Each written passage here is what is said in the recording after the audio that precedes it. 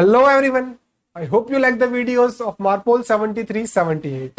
Our last video was about Annex 1 of Marpol 73-78.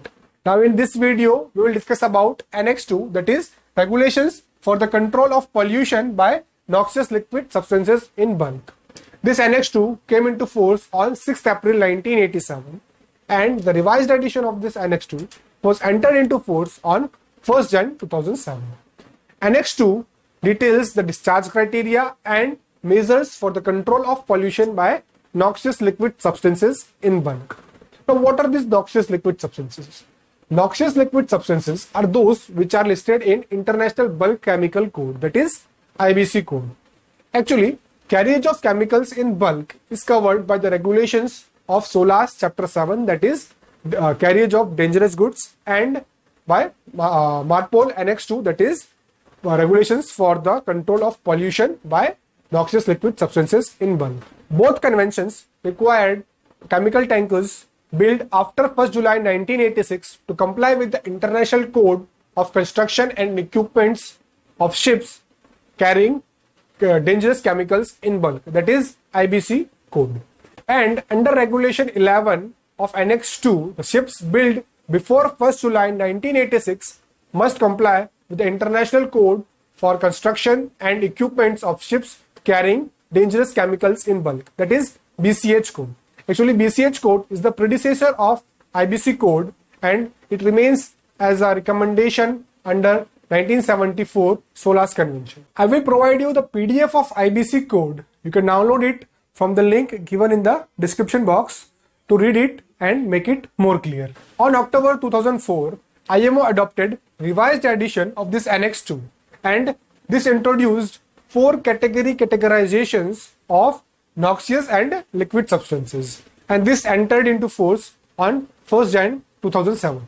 Now let's discuss about those 4 categories. So the first category is Category X. According to Category X, noxious liquid substances which, if discharged into the sea from tank cleaning or deballasting operations, tank cleaning or deballasting operations are deemed to present a major hazard to either the marine environment or human health, and therefore justify the prohibition of discharge into the marine environment.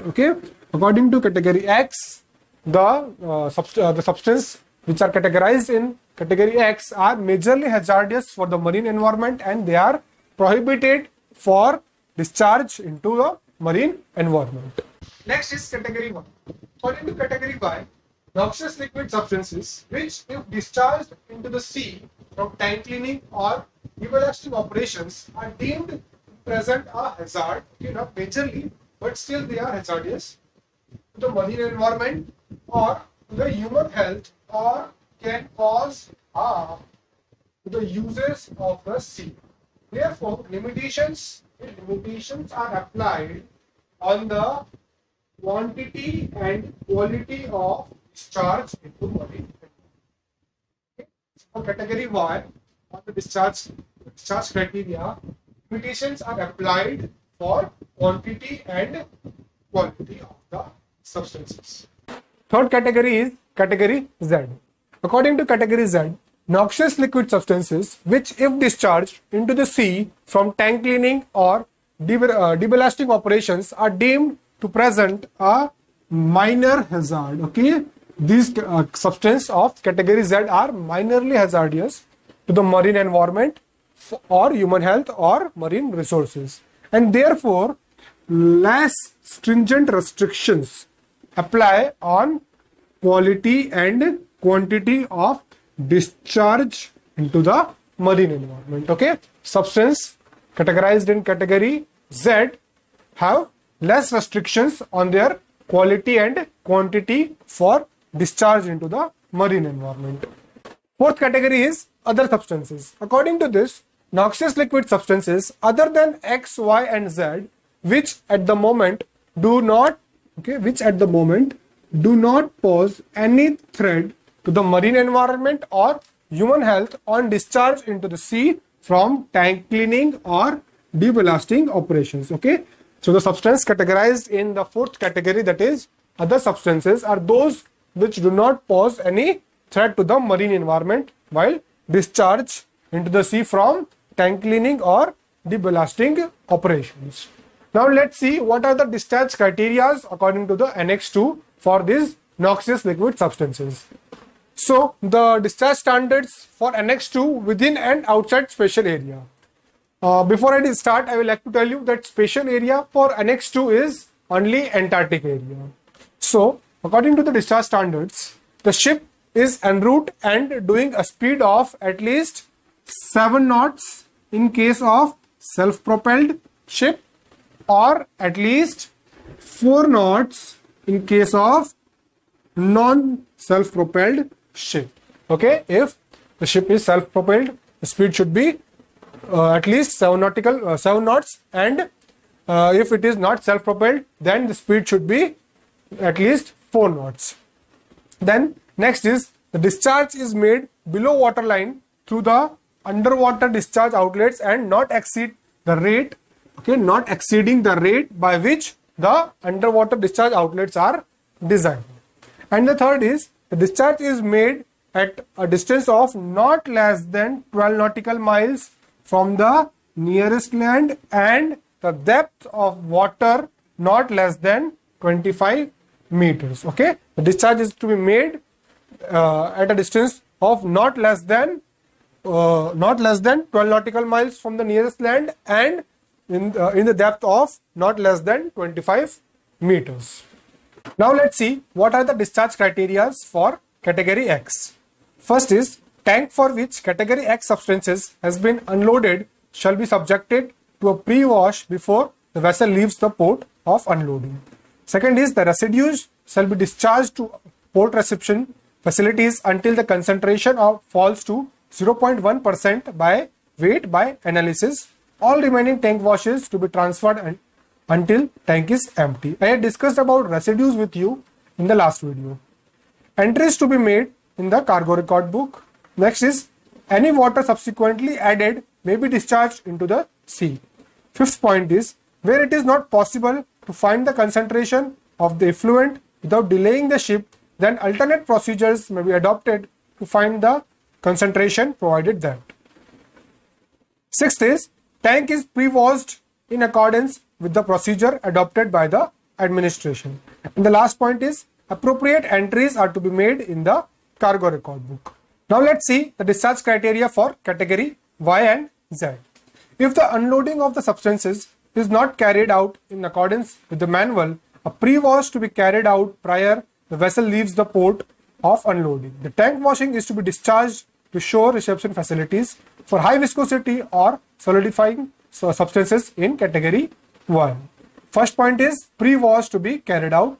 Second is the residue to be discharged to shore reception facilities until tank is empty. And the third is any subsequent water introduced into the tank may be discharged at sea. Now let's discuss about P&A manual. What is this P&A manual? Every ship certified to carry the substances of category X, Y and Z shall have an approved P&A manual from administration. The main purpose of this P&A manual is to identify the physical arrangements and operational procedures with respect to cargo handling, tank cleaning, slopes handling and cargo tank ballasting and deballasting. Now let's discuss about cargo record book.